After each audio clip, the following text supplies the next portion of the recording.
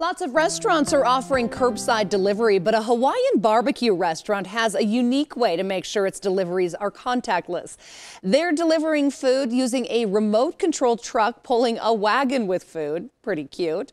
One of the co-owners of L&L Hawaiian Barbeque said he always wanted to try out the truck inside the dining room, but he never got to it. So now he's using it for curbside deliveries.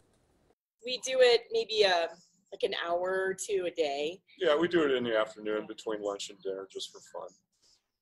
It's mostly for fun and to bring smiles and laughter to the customers and the employees. Some customers like the remote control delivery so much they've asked the owners to do it again so they can record it. The remote control truck deliveries are only available at the L&L Barbecue in Colorado Springs.